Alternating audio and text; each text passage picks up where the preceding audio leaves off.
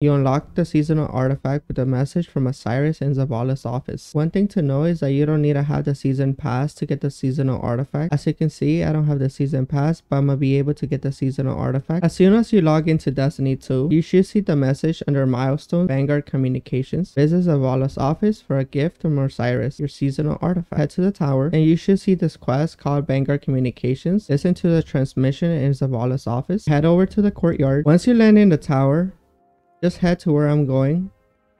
You just want to go out here. You're going to keep walking.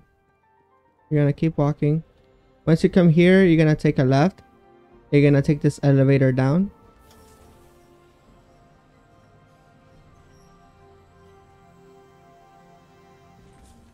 Get off the elevator and turn left. Walk down these stairs. Keep going, turn left, walk down these stairs, and you should be in this room. Walk to this giant screen and interact with it. And you should see the seasonal artifact. The seasonal artifact is called Fang of Xivu Arath.